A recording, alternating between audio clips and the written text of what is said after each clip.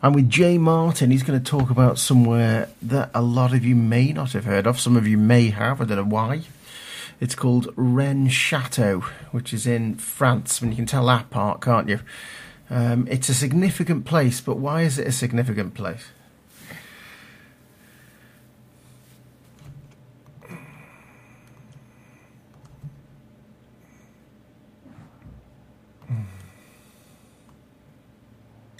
Right, that's it.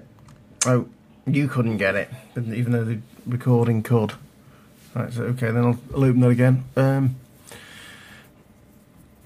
There is a place that some of you may have heard of, some of you may not have, in France, and it is significant for some reason. You can guess that it's in France by the name of it, but other than that, Rennes Chateau Castle. What can you say about this place and why it's significant? Well, where would you like me to start? Rennes le Chateau is the epicenter of a storm, basically.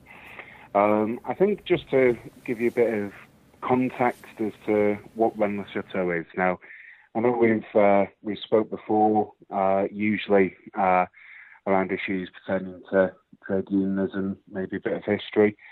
So this is probably a little bit more of an unusual talk, if you will. But Rennes le Chateau is a tiny village of maybe 100 people, sitting at the top of a rocky crag overlooking what's known as the Upper Ord Valley.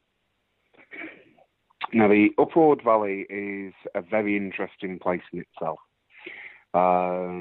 Most civilizations have crossed through it.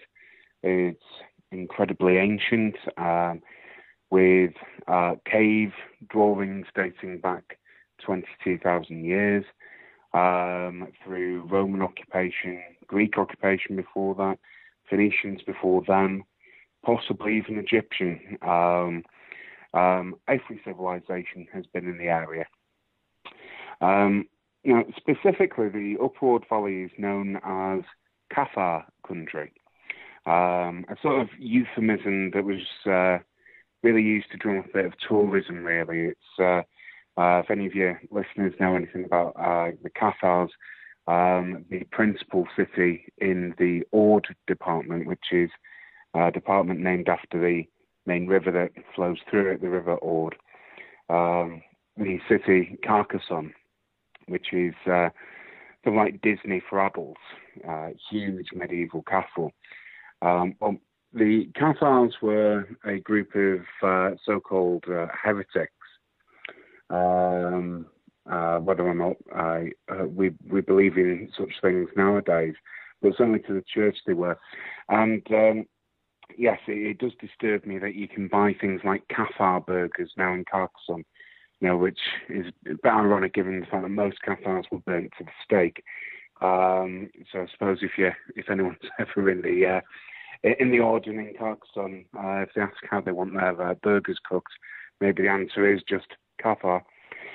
But the Cathars left their imprint in the area. They were extant really from the 1st century BC up until the 12th, 13th century. Certainly a lot of their belief systems stayed in the area.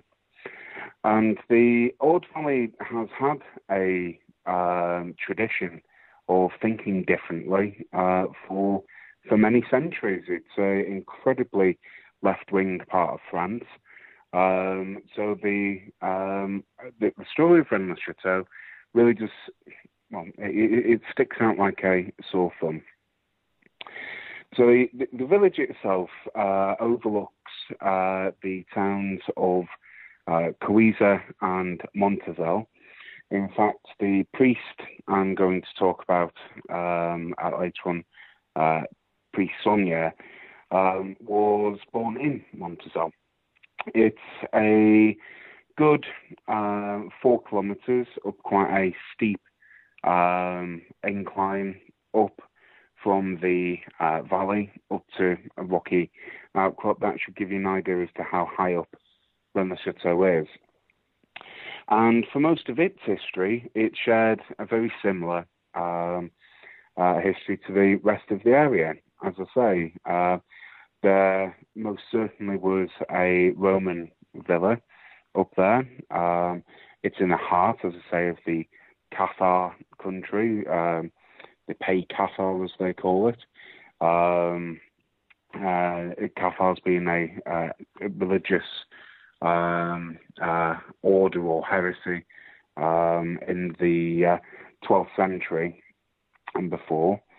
There has been various buildings, and there is a castle at the top of this this mountain top, and really, it's quite a poor area. So we're not talking a castle with lovely hearths and very well to do. It was very much a functional castle used to defend the border between France and Spain, which was a lot closer to the area in the 17th century and before.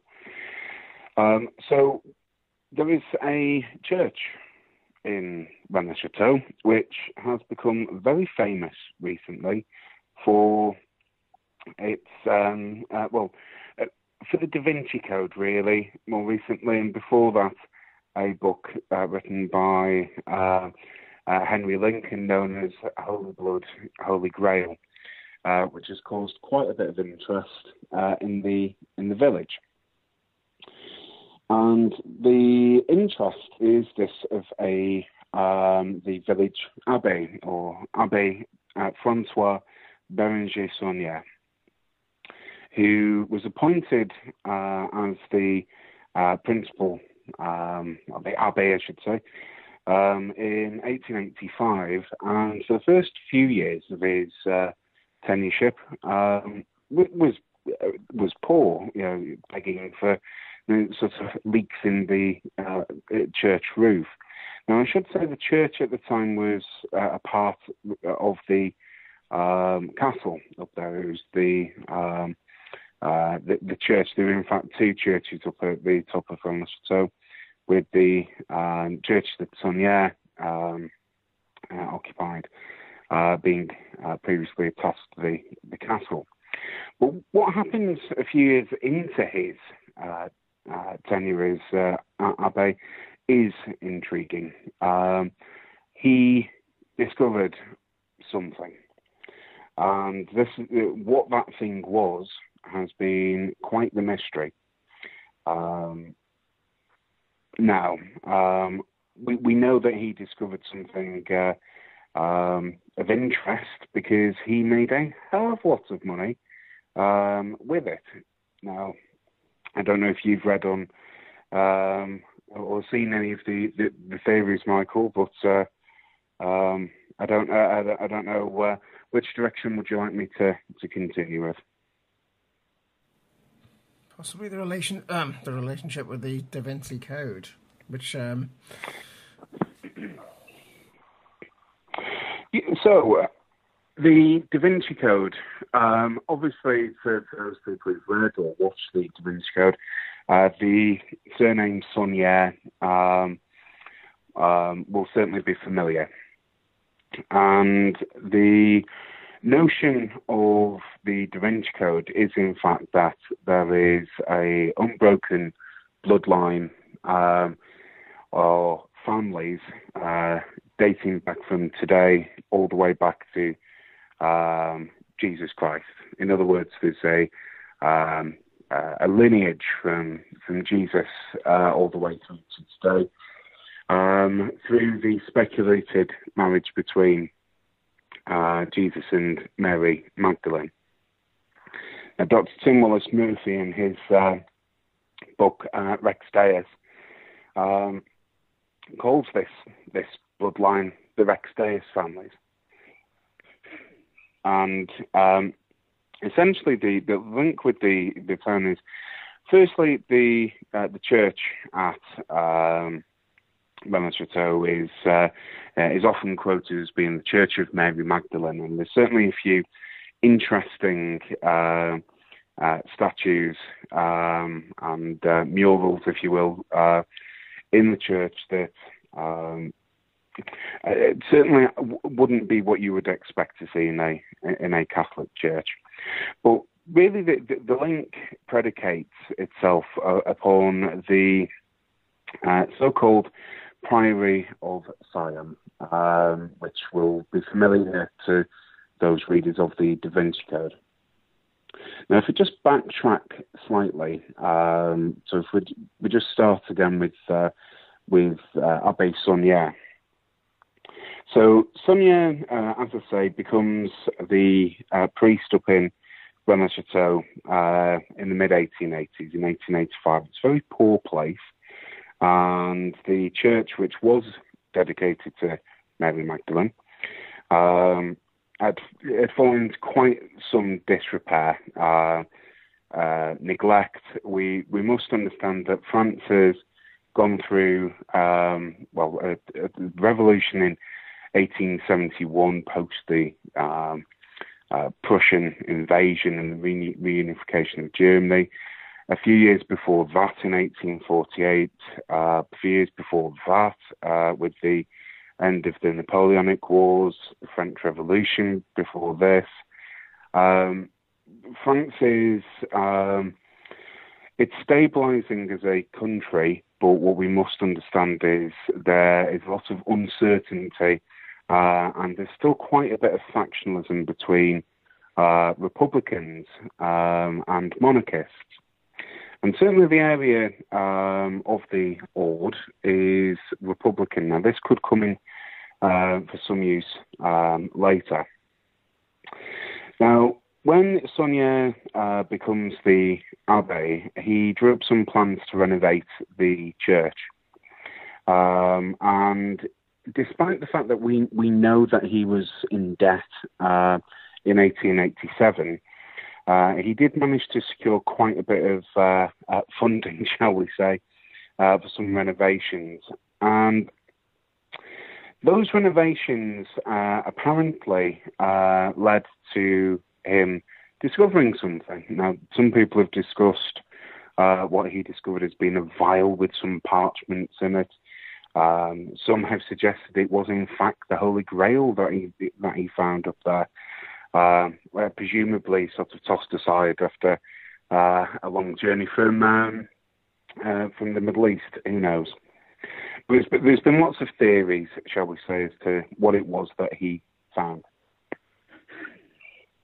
Now, the most popular version of all of this is that Sauniere found some parchments concealed essentially inside a pillar which was sort of hollowed out, if you will. So this is a hollow pillar, the church's altar, if that makes sense. Now, it's alleged that some of those parchments detailed royal genealogies dating back millennia, with enigmatic writings along them, which seem to conceal some sort of hidden message. And that shortly after the discovery of these bits of parchment, Sauniere started to behave very strangely indeed. So it's alleged that Sauniere and his officially housekeeper, probably lover, someone called Marie de Narnaud, would spend nights digging up the cemetery. So we've just had Halloween. You can just picture it.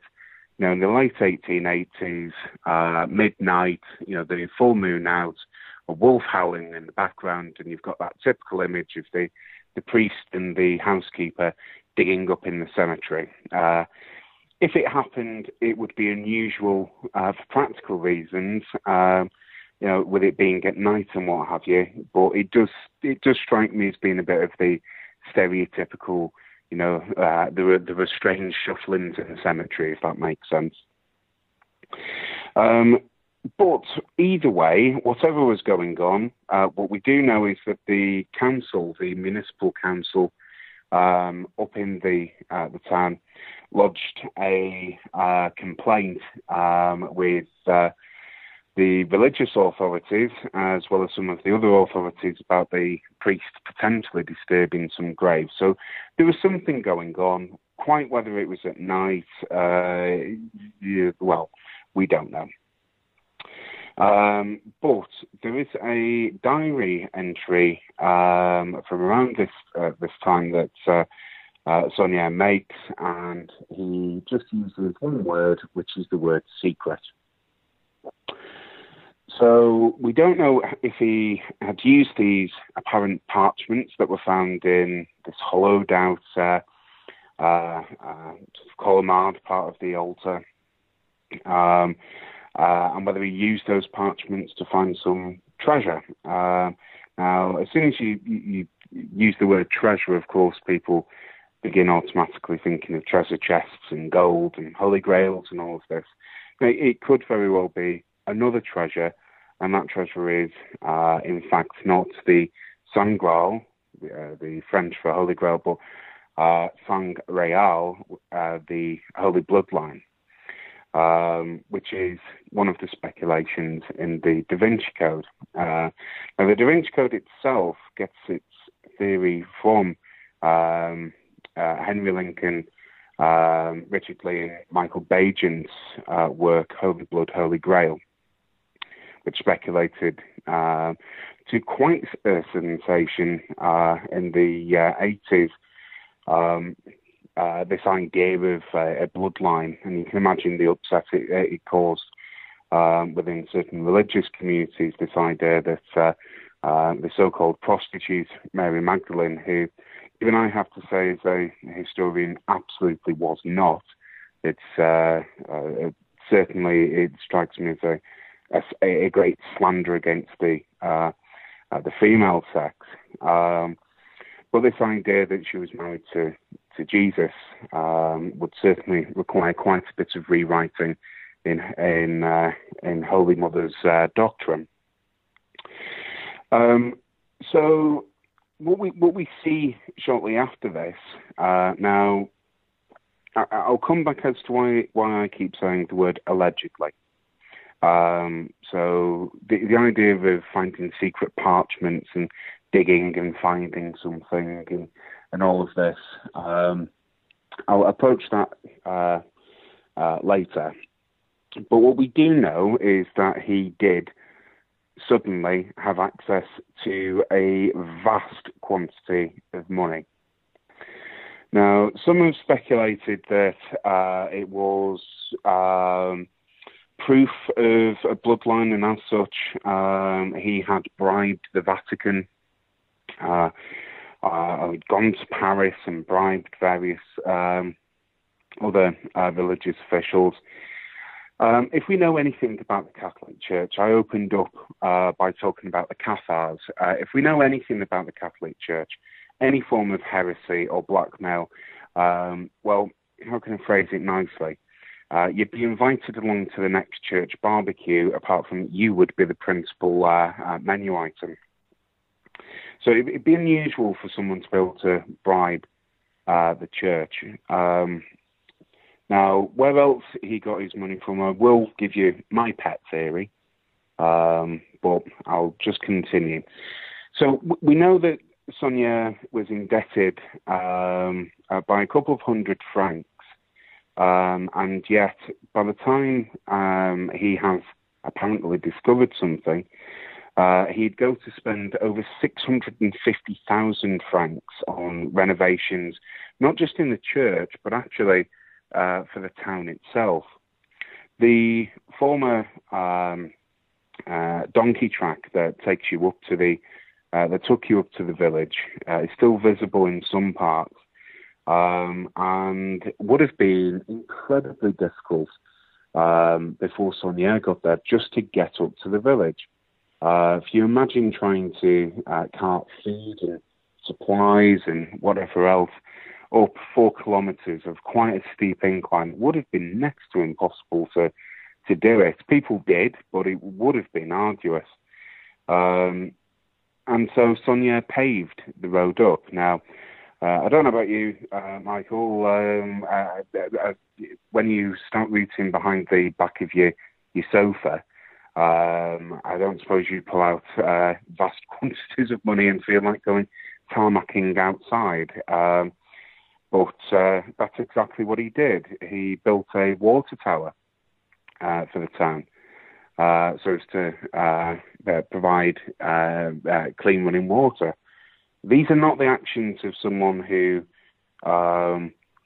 is broke, who, let's just say, is living the life of chastity and of poverty and of solemn reflection. Now, this is someone who's spending lavishly. But also, just put this into a perspective, the annual earnings of a priest at that time of history is 900 francs a year. So if we just compare that to 650,000 francs to 900 francs, he's not using his savings. So the question and the mystery has been, well, where on earth did this money come from? Now, some of the things that he spent the money on inside the church and outside the church are equally just really bizarre. So within the church, there is a statue of Asmodeus the Destroyer. Now, whilst that's not unusual, the statue, yes, looks a bit menacing, but there is precedent for it. As soon as you walk into the church, being confronted with a devil-like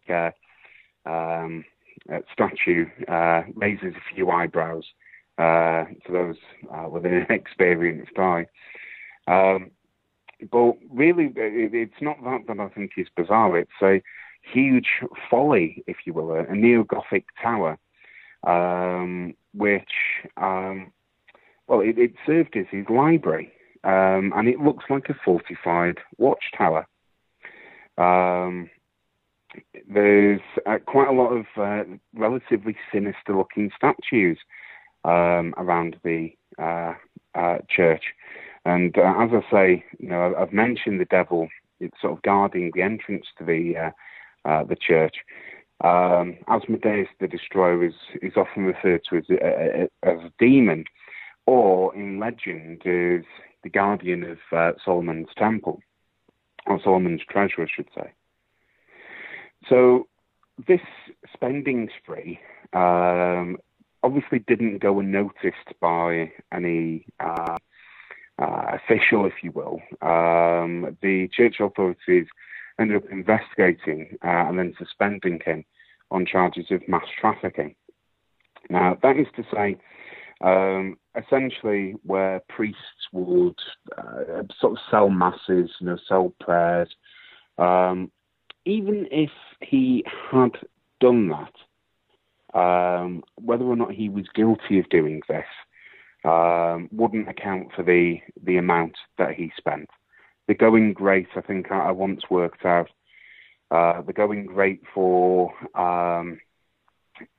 selling of prayers would have required something like 3 times the population of Europe to be giving him cash, which is just staggering. I can't really believe that he was doing so. So we've got the mystery of where did this money come from, and just before the close of World War I in 1917, just a year before, Sauniere passes away. And for most people, we probably wouldn't have heard about his story if a series of events a good few years later hadn't occurred. Now, I just want to backtrack slightly to your question about the DaVinci Code. There has been a lot of hype about the Sauniere treasures and the mystery, but there are. If Rennes le Chateau is the eye of the storm, the surrounding area is incredibly turbulent. There are some very unusual, hard to believe things within towns and villages, ancient, incredibly ancient stone structures overlooking the valley, places such as the Devil's Armchair, other such things. But Sauniere's history and life himself is certainly very intriguing, as is the area more broadly. So I just wanted to say that at this stage. I'm not going to go into Sauniere visiting his brother at Durban near a place called Salvaterre, which means land of the Saviour, about 40 miles due south of Rennes le Chateau. I'm not going to go into the fountain of love in which people allege Mary Magdalene was there, albeit there's no evidence for that. The entire area is steeped with real mystery. And certainly if any of your listeners are interested in the Templars, they do feature heavily in the area, albeit if anyone wants to read further, I would just caution them of any site or book that has a direct link between the Templars and Rennes le Chateau, because they are tenuous. Well, I'll just pause here before I continue up to the present date. Well, you can actually visit this place now, Rennes le Chateau. Certainly you can. So, Rennes le Chateau. So it seems it was a very, very violent world then. So at the time, that if you had non-conformist beliefs, you wouldn't fit in. They would even burn people at the stake in ancient France. Certainly, the area was. If you go back to Roman times and before, the area was renowned for the cult of Bacchus. There's certainly some Mithraic temples. So, of course, the cult of Bacchus to the Romans was the how can I phrase it? Was a problem for them because Bacchus is, of course, wine, alcohol, and the phrase in vino veritas, but you speak truth when you're drunk, was quite a liberating idea, holding truth to power. But for the Romans, holding truth to power was a bit difficult when keeping order. By and large, though, the tribes in the area before Rome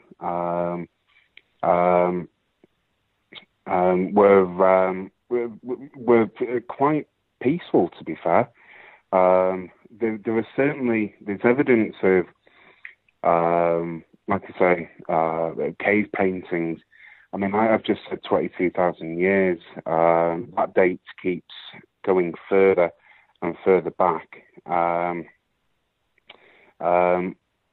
The tribe that occupied the Ord Valley, sometimes known as the Ataxians, the name for the larger group, if you will, was the. Oh, this is going to test my memory here. It was the Tectonas tribe. I would need to double check my spelling, but again, entered into a trading relationship with Rome. The problems really started when, as Rome collapsed, the former Greek colonies at Marseille or Marsilia, to the Greeks, relatively tolerant. There was certainly a very large Jewish community along the southern coast of I keep referring to the Ord. The Ord is part of a larger region known as the Languedoc, or Occitania, or Septimania. There are lots of names, but we'll just stick with the Languedoc. And the like I said, there was a large Jewish community. In fact, probably the largest Jewish community outside of the Middle East. So this sort of entertains people who speculate that Jesus survived the crucifixion with his wife and his daughter and son, Sarah and James, basically fled Jerusalem and went over to, the next safe haven, which was along the coast at Marseille, Narbonne, for example. There's no evidence of that, by the way, that we can see. It's certainly speculative, but there's no evidence for it. But the tribe, correcting my pronunciation before, the Texasage tribe had coexisted with Rome. There was a real real legacy of peace, getting on with people of different beliefs, and that really flew into the face of the church. So people, the Cathars had a reincarnate belief. They were dualists. They believed as above, so below. They believed in equality of the sexes. They didn't have priests. They had parfaits, or to translate, perfects. They had a different belief. They certainly didn't think that their body was worth anything. And so being killed, it was just a shell that the spirit inhabited. Now, that's in a nutshell, a very simplified version of one of the reasons the church, as it came in, to start burning people at the stake. It could have something to do, though, with the fact that if you don't follow the Catholic Church, or Holy Mother, as it calls itself, you're not subject to paying tithes. So if you're Jewish, you wouldn't pay tithes necessarily, religious tithes. And there certainly is an idea of kicking this rebellious area into touch. I should explain that for most of that period from the fall of the Roman Empire to the 1300s, let's say, the area was relatively independent. It wasn't really part of France, nor was it part of the Kingdom of Aragon. It had been conquered by the Moors, the Islamic Caliphate in Spain. It was a crossroads of various cultures, which in a very strange way created tolerance. And not just tolerance, but art and science and culture and history. And it said, in fact, if the church hadn't declared a crusade, most people, when they think of crusades, think of the Middle East. They probably wouldn't be thinking about southwest France.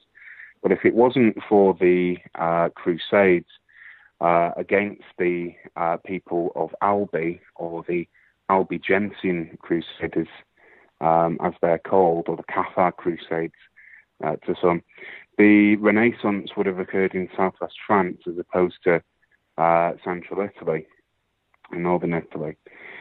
So there was a lot of burning at the stake of people with different views, and we all think of the Spanish Inquisition. Really, we should be thinking about the Occitanian Inquisition, because it's in the Languedoc, it's in Occitan, that the Inquisition really began. This said, there were certainly treasures, there's certainly money that the Cathars had. They had some relatively large institutions, and I say this, I can hear people wincing and wanting to argue with me. But it's a place called Montsegur. There was certainly a treasury there, so the Cathars did have some money, albeit notionally they were not meant to have earthly possessions. They did, practically. They were donated to them. So there's a question, well, okay, what happened to the treasure there? You then have the former Visigothic kingdom, which it is claimed, and I think we can really disbelieve this. It's claimed that Rennes le Chateau used to be the capital of the Visigothic kingdom of Septimania. I think that's a complete mistranslation of old texts. I think the entire Ord Valley was in fact the capital, but that's a different story. So, yes, brief history, lot of bloodshed and uncertainty following the Crusades. And just to throw in another group outside of the Cathars is, of course, the Templars.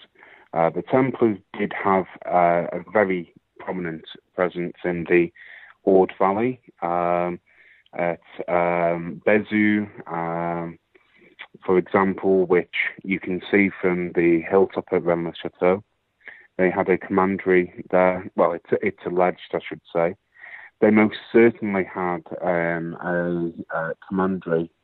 It's a place called Campagne-sur-Ord. So the Templars were in the area, and we do have in history some evidence of Cathars Cathars being the Templars. Sorry, the Templars supporting the Cathars, I should say, as they were being persecuted. And of course, Friday the 13th of October, 1309, when the Templars are famously slaughtered, which is not true either. About a third of them were captured. Of course, the question has been, well, what happened to their treasure? And I think people look at the treasures of the Templars, the Cathars, the Visigoths. Everyone's got some treasure, and they like to say, well, look, the priest at that in the 1880s, the priest at the village there, he obviously was the person to find this treasure. And what the DaVinci Code does is say, well, this isn't a physical treasure. This is, in fact, a spiritual treasure. This is essentially the treasure of knowledge, or the treasure of family, of understanding, that's been passed down various generations. So, yes, very turbulent place for quite some time. So once the Templars are disbanded, not too long later, you've got essentially an offshoot of the Lollards. You've got, well, I shouldn't say the Lollards really, but you've got a sort of pre-Protestant, pre-Lutheran rebellion. You've then got the Protestants, or the Huguenots as they are to the French. You've then got a wave of republicanism. You've then got invasions, revolutions, throughout the 19th century. So it's quite a turbulent place. But I'll come on to where I think the treasure or the money may have come from. I think the answer is a little bit more plain. But yes, between 1885 and 1917, the Sauniere certainly had found and had spent. He died in poverty, or he died very poor, in fact. So where did he get the money from? Someone maybe gave it to him that wanted him to do something, perhaps, or something, or an organisation. That's where my speculation comes from. So that's my take.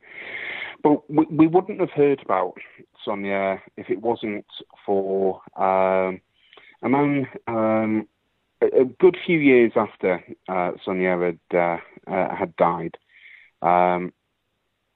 So this is someone called Gerard Dessat, and he wrote a book called The Accursed Treasure of Rennes le Chateau in 1967. And basically, Dessat's book is the basis of all of the theories relating to Rennes le Chateau, the myths, and it basically sets out in French language Sauniere's story and how he apparently found some treasure. And of course, this book is sensationalized. It's huge seller in France,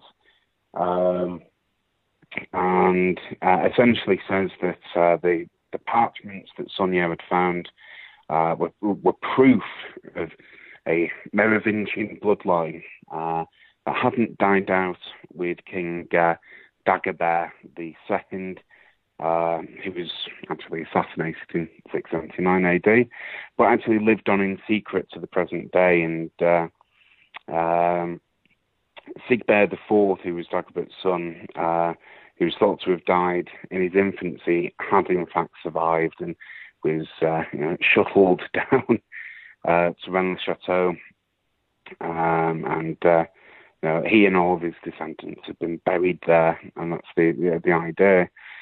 Dessat is one of the first people to mention a group called the Priory of Sion. Now, I'll just say before I go into what the Priory of Sion is,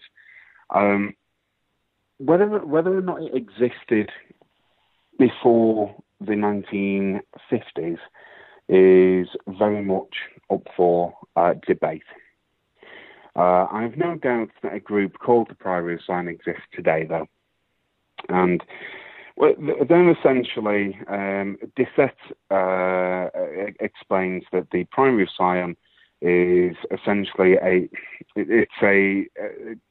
very secretive order that's dedicated to protecting this Merovingian bloodline, and one day bringing the descendants of that bloodline back to the throne in France. Now, I would just highlight that bit. It might come in useful later on. Now, the Merovingians also claimed bloodline descendancy from Jesus Christ, from the house of David. Now, the Accursed Treasure, whilst it's produced by Dessat, there is someone else who co-authors, or I should say maybe edited, the book. Someone who, if you've read the DaVinci Code, will be familiar with that of Pierre Plantard. And Pierre Plantard, who was an eccentric, maybe. In this country, we would call him fantasist, but in France, there is a sort of tradition of, escapism, surrealism. So you could call him a surrealist, I suppose. But Pierre Plantard claims that he himself is actually a descendant of Dagobert II, which is quite convenient when he's co-authoring a book with Gerard Dessat. Very convenient that he's co-authoring a book that just so happens to be about his ancestors. But either way, so like I say, the book was a success in France before it ends up, or the theories in the book explode in the UK, which is by way of Henry Lincoln. So before Lincoln produces his book Holy Blood, Holy Grail, which well and truly put Rennes le Chateau on the map, before that he was essentially a theatre buff, writing plays and other such things. But he was, I think, at one point a writer on Doctor Who. But there's no doubt, and I've spoke to Henry about this. He picked up a book of The Accursed Treasure and essentially put it into a series for the BBC, basically explaining what the mystery of Rennes le Chateau was.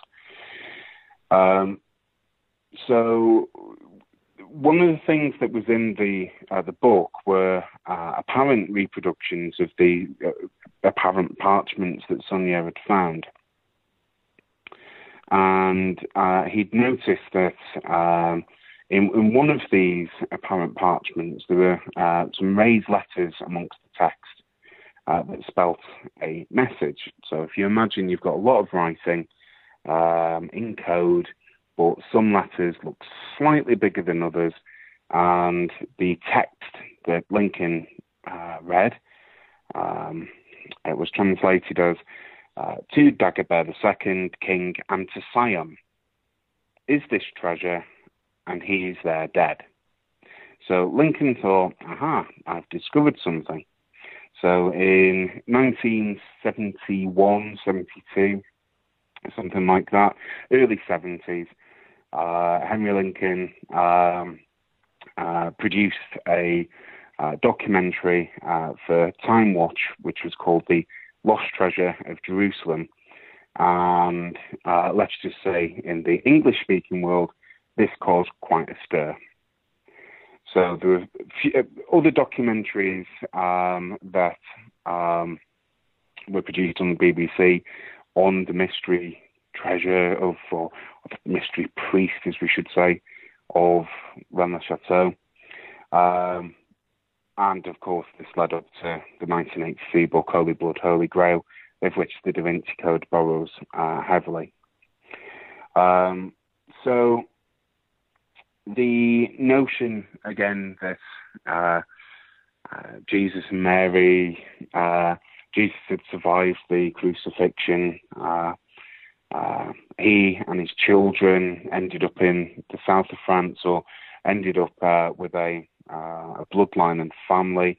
They married into the royal kingdoms, etc., of Europe. You can imagine this caused a huge stir.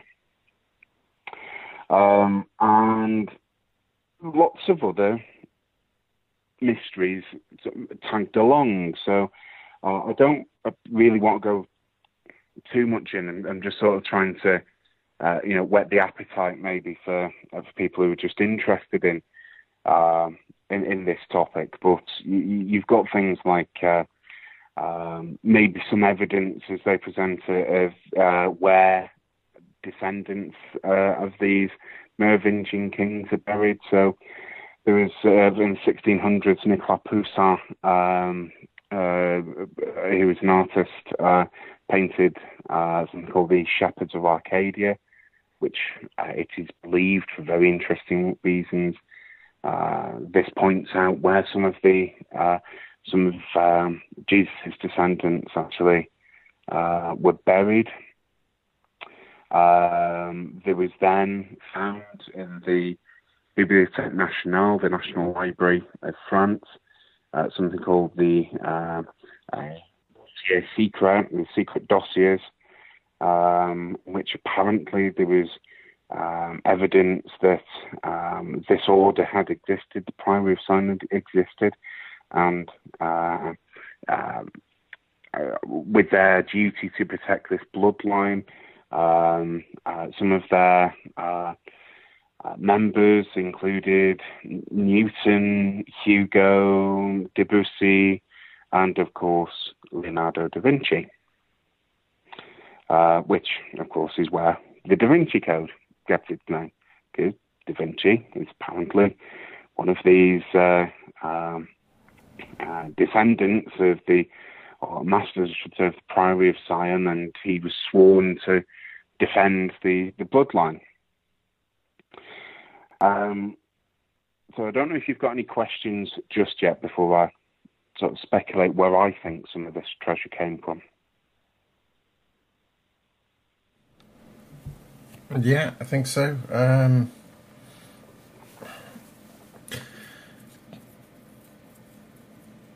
Oh, hang on.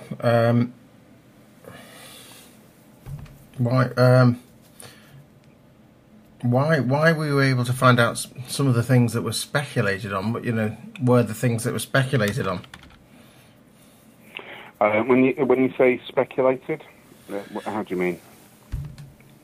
That there was no evidence for something happening, such as, for example, Jesus going along to that coast, for example, finding. But if that was so successfully hidden, how come there's any evidence even of the speculation about what might have happened? I think certainly in the southwest of France there is a tradition. In fact, not just the southwest of France, in central France, of the so-called Black Madonnas. And they are passed off as being blackened due to candle smoke, which, frankly, is ridiculous. So there has been you might say, a sort of veneer of suspicion around the story about the Magdalene, for example. Some of the speculative side of it, this is to say this notion of Jesus having children, it could very well be that has been passed down the centuries, or it could very well be that it's the fantastic musings of some very, very good fiction writers. There's so many different facets to this particular story. I wouldn't like to dismiss all, but certainly can explain most. So there is an idea that Mary and her children landed at basically Mary by the sea. Her daughter, I should say, with Mary, sort of landed in France, and this is how it got its name. Now, whether that's true or not is, I don't know. But I don't think we should dismiss immediately an oral tradition. So let's face it, written history is a relatively new thing in the history of this species. But I think there is certainly a lot of fantasy and wishful thinking around some bloodline. And I think really whilst Rennes le Chateau is a fascinating mystery and will keep many people up for hours reading about the history, actually turning up and going there and realizing that, oh wow, the rest of the area is unbelievably intriguing, full of mysteries in itself. I think for me, I have to say, yes, Rennes le Chateau, the mystery is very good. The reality is a little bit more sobering. But the rest of the area, now that really is intriguing. And there are still plenty of discoveries and plenty of history left to be written in that area. I think in terms of the where the money came from, it could be. I would certainly not rule anything out, and I have to say, anyone who rules out a plausible theory just because it's not theirs is a very lazy scientist or a very poor historian. And I say plausible theories, I should say. The idea that aliens beamed Jesus down, which is certainly a problem for a nearby village, whereby in 2012 the French army were called in to stop essentially occultist practices on the 21st of December from people who thought the mothership was going to spin them up. You certainly do Rennes le Chateau and the mysteries of the area, of this bloodline. There is how can I phrase this, a UFO culture who believe that Jesus was sort of beamed up by Scotty and then beamed down, and there are really aliens. Yes, I think that's not a plausible hypothesis. But I think I'm certainly open to him finding Sauniere having found something. But quite what, though, I don't know. I tend to think that the simplest and easiest explanation is often the correct one, Occam's razor. Now, in terms of, if we just think about what's going on at the time, France is a republic again. So it'd been a republic from the overthrow of the monarchy. It was run by a directory. Had become a monarchy again, you might argue, an empire with an emperor, still a monarchy under Napoleon. It had then had, once Napoleon was booted out, was then the previous Bourbon dynasty was then put back on the throne. There was then a Republican revolution, if you will. Then there was the restoration of Napoleon's son, Napoleon III. And then in 1870-71, Prussia invades, and then France has got its third republic. So there's this to and froing between Republican, then monarchists, then Bonapartist, then Republican. So we just keep that in the back of our heads. Now, the Bourbon dynasty, which were restored after the end of the Napoleonic Wars in France, had very, very strong ties to the Habsburg Habsburg monarchs of Austria-Hungary, which at that point in time, in the 1880s, was a vast territory, occupying all of the Balkans, Croatia, a good bulk of Croatia, parts of northern Italy, obviously Austria, all of Hungary, Romania. It's a very large entity. And they had a alliance with France since the Louis XIV, or the Sun King, as some people might know him by. The thing is, Marie Antoinette was even Austrian. So there's this close alliance, and whilst you've got a republic, the traditions of marriage alliances were alive and well, but if you've got a republic, you don't necessarily have that.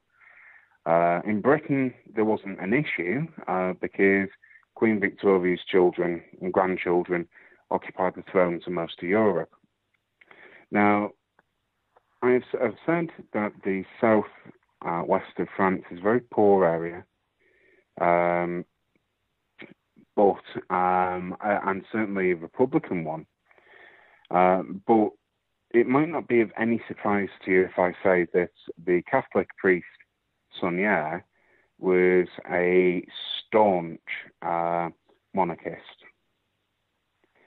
In fact, so much so that various complaints were received about him for giving anti-Republican sermons.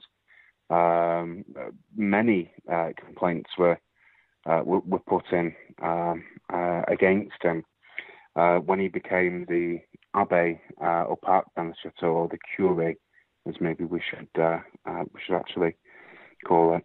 So the Third Republic was established in 1870. By 1885, Sauniere's the curé, and that's the 1st of June, and there's a record from the 4th of October of the same year where he's preaching against the Republicans. So you've got this new republic, Sauniere's not having any of it, and he was asking his parishioners to vote for a political party known as the Union of the Right, which was dedicated to the reversal of anti-clerical legislation at the time and the full restoration of the French monarchy. Now, just keep that in mind, because, as I say, it's a few years later that he starts spending lavishly. And for me, there is also something else that happens, actually, which, like I say, just might whet the appetite a little bit more. There is an apparent link between the Habsburgs and Sauniere. So it's alleged, and I would just say it's alleged, that one of the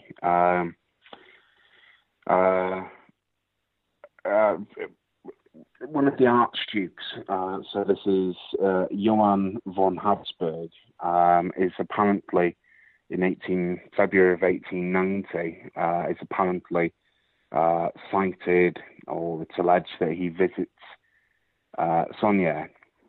Now, I think it's odd that an archduke would sort of stroll into Republican France and go to an obscure village that's very difficult to get up to. But there is this sort of lingering whisper of some Habsburg connection. And I think that would make a hell of a lot of sense, because it's really from the 1890s that Sauniere starts this huge spending spree. So my speculation, if indeed I suppose I'm allowed to, but my speculation is the money came from the Habsburg emperor, or the empire, we should make it more accurate, and was given to Sauniere to basically support the restoration of a monarchy that would be an alliance with Austria, as opposed to the other alliances that were forming between Britain, eventually France with the Triple Entente, and then eventually through France with Russia. But the marriage alliance that Britain had with a lot of other countries, of course, Austria didn't really have that alliance. So you can see there's a few manoeuvrings going on, and it certainly wouldn't be the first time in history that another powerhouse seek to influence another country's democratic processes. And certainly we only need to look to the UK and the US to see that happening today. Soft power, you don't bribe the head of a country, but what you do is, key players in particular regions. And certainly, I think there's a lot of mileage in that theory. I would also say that before Sauniere died, he died relatively poor in 1917. So my speculation is the money tap cut off with the onset of the First World War. But again, we can see he was an obsessive with his financial accounts, which if you don't have much money when you're starting off, I suppose you have to be. but he spent 229,351 francs on land and building works, and 465,000 pounds on consumption of food and drink in a 10-year period. Just to try and put that into modern money, we are talking 2, 3, 4, 5 million euros at least.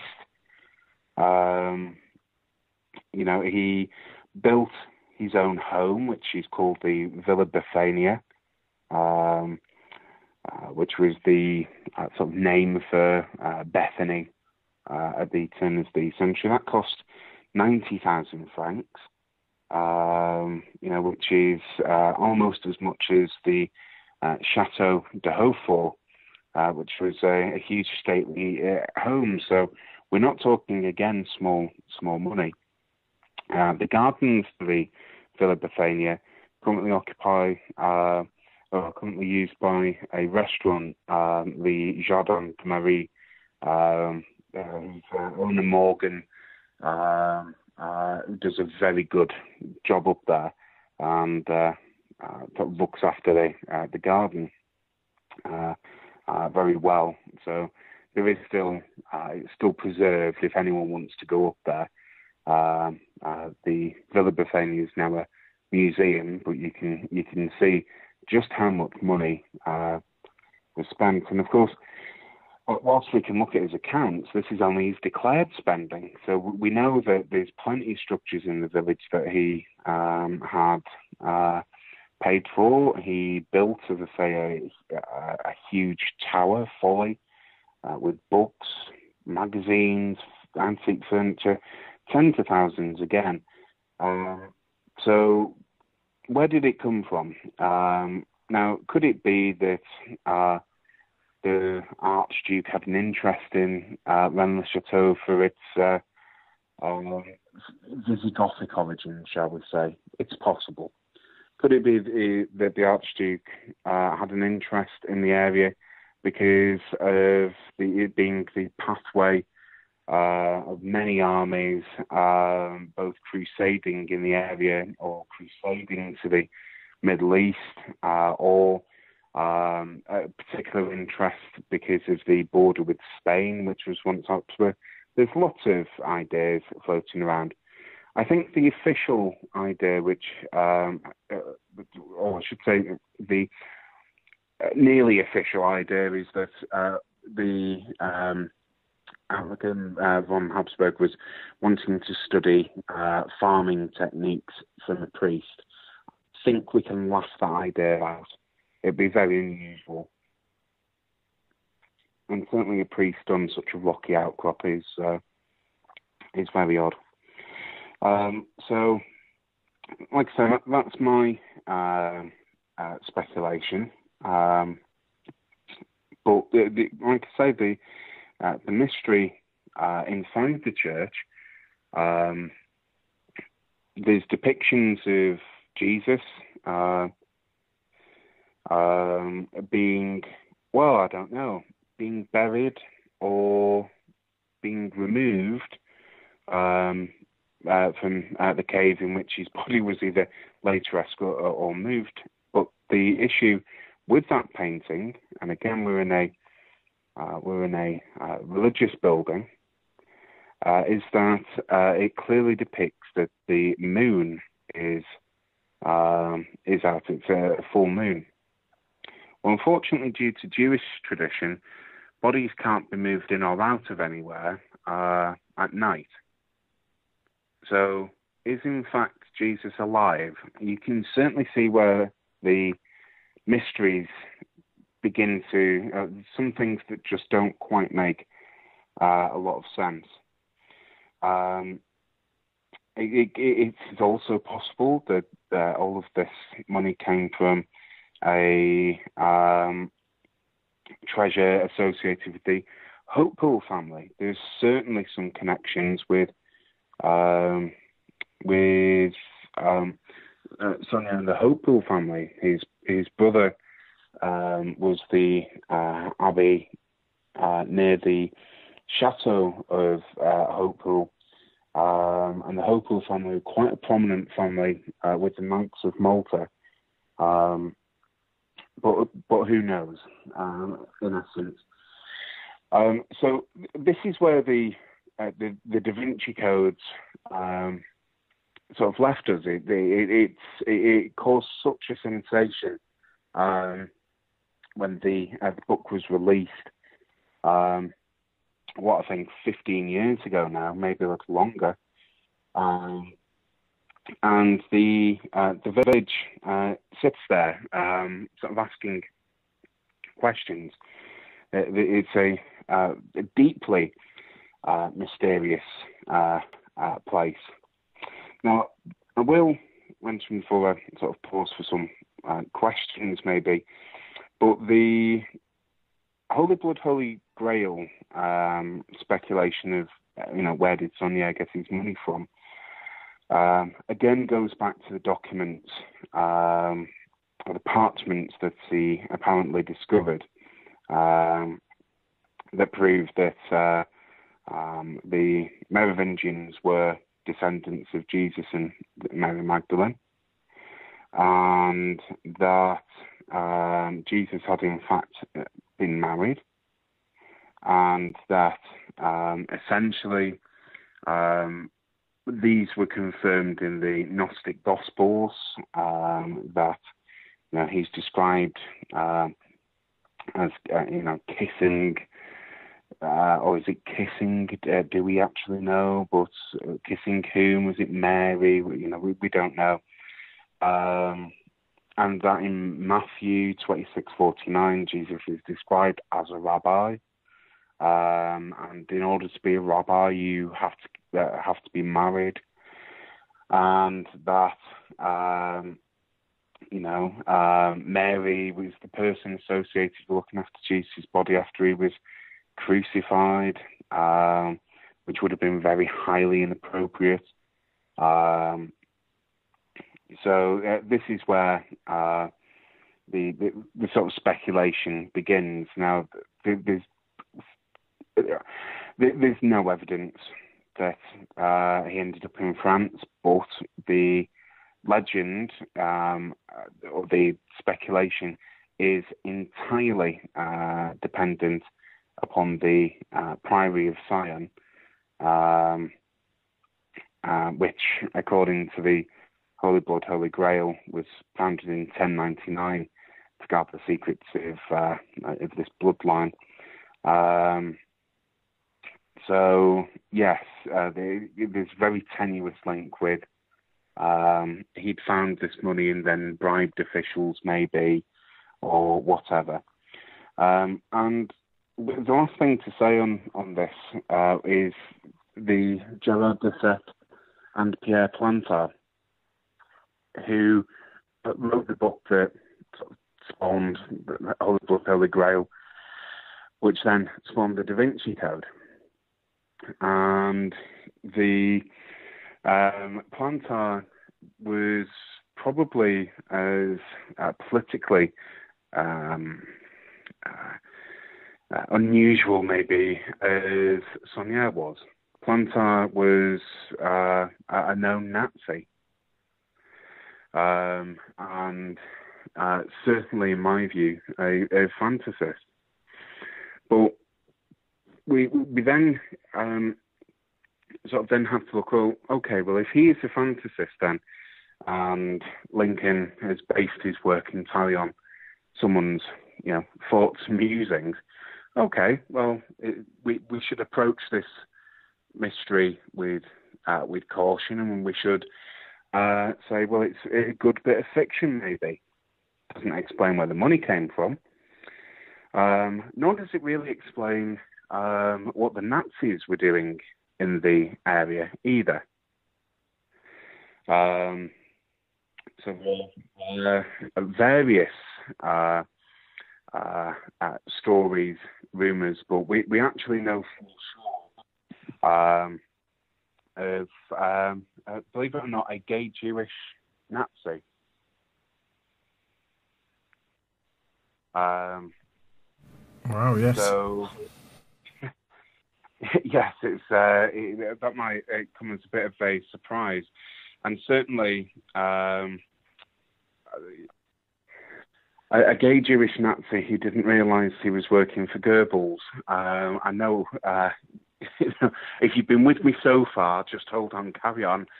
A gentleman called Otto Rahn, who was very interested in the area surrounding not just Rennes le Chateau, but the Ord and the Ariège, places like Montségur, which is famous if you know anything about the Cathars. When they were making their last stand, they did so at Montségur, and then they were burned. But yeah, what the Nazis were doing in the area, they were very interested indeed. And Otto Rahn didn't realise he was working for Goebbels. And certainly, when he had outlived his usefulness, disappeared in some very hard to believe set of circumstances. So yes, I would caution people. So any of you listeners that are thinking, oh, this sounds like something I could really get my teeth into, yes, I'm sure you will be able to, and yes, it will be good fun, but it has to come with just a little bit of a warning. Once you get your feet wet in this, it will begin to open up more and more mysteries, more and more questions. So if anyone wants to, if any of your listeners do want to get in touch with me, best way to do it is either on Facebook, which is J Martin, or on Twitter, CPT James Martin. I don't know if you have any further questions on the area or anything that you've read, Michael. I think a lot has been covered there, obviously, even though you say you can go deeper and deeper into it. One thing you would say is that a lot of the history that's given in the mainstream doesn't really even begin to cover what might have happened or what, or sometimes completely sketches over entire large histories like that. I mean, that, for example, I don't think any of this would have been taught in school, for example. I don't think. Well, certainly in the area, and no, not in France. A lot of the history of Occitania, of the Cathars, are not taught in France, and certainly it's a very niche subject. But again, that health warning.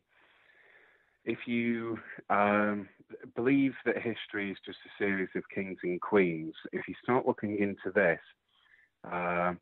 you should do so with a healthy dose of skepticism, but crucially with an open mind, because you'll find there are particular truths buried within this particular field that will, and not just open your eyes, can be very overwhelming, actually. So when you start to look at the Cathars and Templars, and then some of the beliefs, and then I remember when I first started